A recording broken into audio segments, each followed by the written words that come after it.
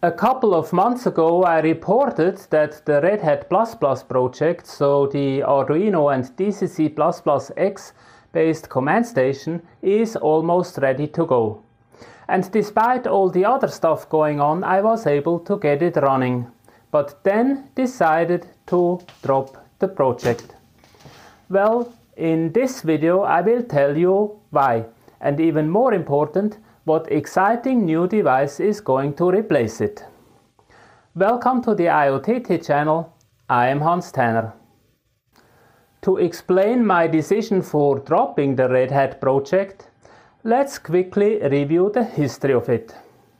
It started with video number 79, where I explained how to build a LocoNet command station using a modular approach and existing components. The core functions as identified in that video are user data input, the management of locomotives, turnouts and signals, the generation of the DCC signal, and boosting up that signal so it has enough energy to power the locomotives on the track. Most of these modules were already available, and all I did was combining them together. The only new element was a LocoNet slot manager, which is a piece of software I implemented on the IoTT stick that keeps track of the locomotives that are assigned to a throttle and makes sure they are properly addressed and refreshed by the DCC signal generator. I had quite some positive feedback on that video, and several viewers were replicating the setup. Of course, one of the problems you see when looking at it is the amount of wiring between the individual components, which is not very user-friendly. So I thought, let's make a PCB to combine these modules into one single board. That's what I introduced in video number 85, and it was working. The board had its own Arduino microcontroller on it, running a slightly modified version of the DCC++X software. Then it had the LocoNet interface, an interface to the IoTT stick, and an IBT2 booster module, so all the modules identified before, but in a much cleaner arrangement. Plus I added some more peripheral elements like 32 input buttons and support for an LED chain like the one on the Blue Hat. I then kept working on the software and did a second revision of the board, and I felt pretty good about it as documented in video number 89. At the time, all the major functions were working. I had modified the DCC++X software to support the extra peripheral functions that became possible by making a specific board and are not possible to do the same way on the original Arduino hardware. I also finalized the programming track functionality, slot manager functions like setting up locomotive consists and others, which all was working nicely.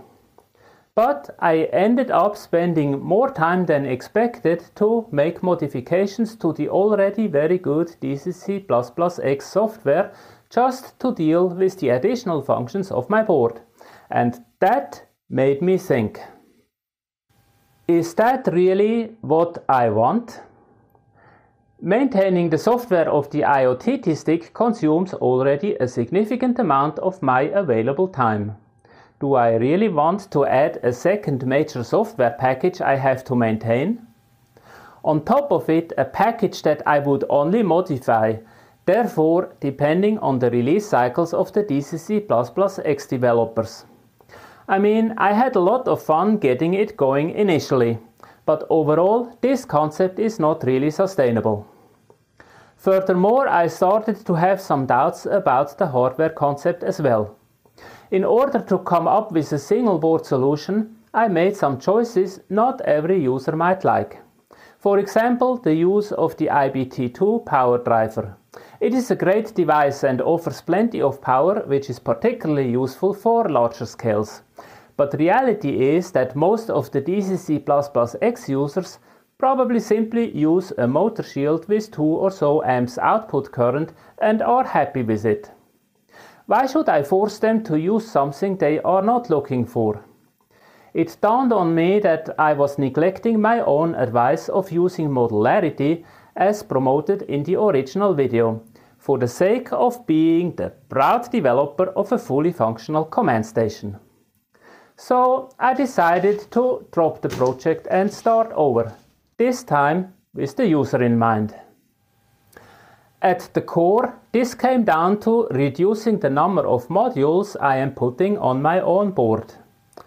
Knowing that there is quite a large number of DCC++X users who all have successfully implemented their own setup with an Arduino and a power booster of their choice, I skipped those two modules from my board and kept the others: a connection to the Loconet network to control throttles, and the Loconet slot manager functionality running in the IoTT stick. That left me with a very simple two-wire interface to the Arduino and made it possible to bring it into the form factor of a typical Arduino shield, hence the new name RedHat++ Shield. Let me show you how the complete system works. The base is an Arduino controller with the DCC++X software loaded on it. For those who do not know, DCC++X is becoming the de facto standard for do-it-yourself DCC command stations, as it runs on inexpensive hardware and is extremely well documented and supported. Installation, which tends to be a hurdle for newbies to the world of microcontrollers, is made as simple as could be. It comes down to downloading and running an installer from your PC, and that's it. The second element is the power driver. To keep the form factor, you can choose from several so-called motor shields that have the same pinout as the Arduino and can simply be clicked on. On the other hand, if you want to use something more powerful, like the IBT2, that is supported as well, but you have to take care of the additional wiring. Third, the RedHat++ shield is added on the top of the stack, and an IoTT stick connected to the hat connector. A short growth port cable is used to connect the IoTT stick to the growth port connector on the lower side of the RedHat++ shield. This is for the Loconet communication. And two short wires connect to the DCC output of the motor shield so that the board knows when DCC is on. And voila, your Loconet compatible DCC command station is ready. You can power it up, select a locomotive and start playing. I think the advantages of this new concept for the user are obvious, but there are also some disadvantages, so here is a quick comparison of the two solutions. As you see, the main functionality I had to skip is the 32 digital input buttons I had on the RedHat++ board. Some of you were waiting for this feature, and skipping it might be a disappointment for you, I know. On the other hand, the DCC++X software includes a pretty strong concept for adding various types of input and output hardware, and the RedHat++ shield is making them available to Loconet, so I think the loss of the buttons is not a showstopper and easily outweighed by the overall advantages that come with the new concept. The other major functionality that can not be supported by the shield concept is using it as a booster. The shield can only support command station mode, as acting as a booster would require modifications to the DCC++X side of things and possibly to the Arduino and power driver hardware, so it is out of reach. I always thought the booster was a nice feature to have, but then there are plenty of boosters that are commercially available, so why making another one? The RGB LED chain, on the other hand, is still part of the RedHat++ shield and can be used for signals, CTC panels, power status LEDs, and so on. Regarding connectivity, the RedHat++ and the RedHat++ shield are identical, as that part is handled by the IoTT stick. So there are two LocoNet connectors, both of them with the low power DCC signal on pins 1 and 6, so they can be used to power throttles and drive additional boosters. So if you have a DCC++ system working and a few LocoNet components like throttles or feedback modules sitting around idle, you now can connect them as to any other LocoNet network. Of course, you can also connect a computer using devices like the LocoBuffer or other computer interfaces. Furthermore, the IoTT stick can be connected to an existing Wi-Fi or act as access point on its own.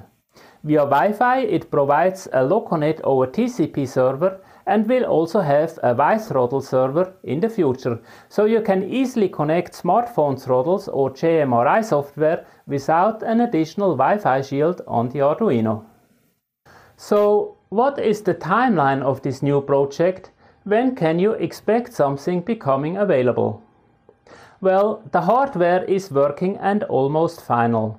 There is one more status LED I want to add, as well as a current limiter for the low power DCC signal.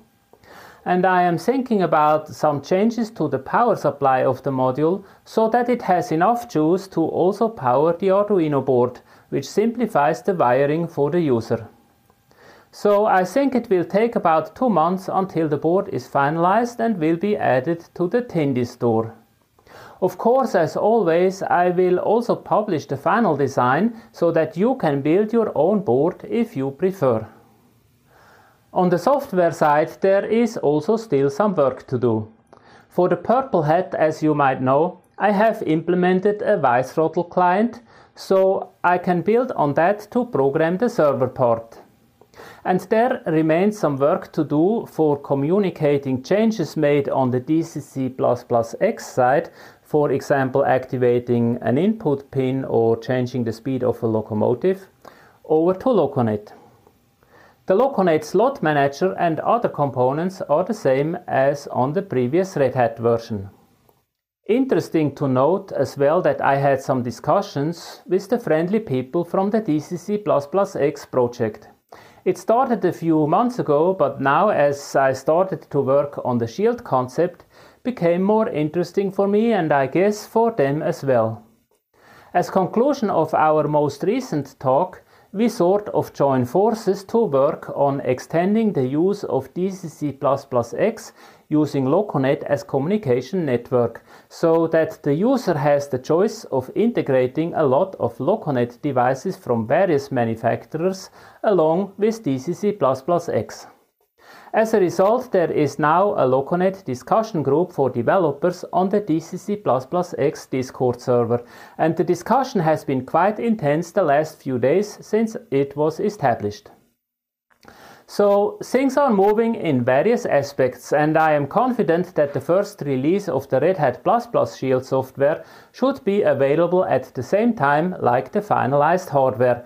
But then of course there will be periodic updates to the software as always, along with some videos showing how to configure and use it. And if you don't want to miss out on that, please subscribe to the IoTT channel and hit the bell icon so that you have a premium seat when new videos come out.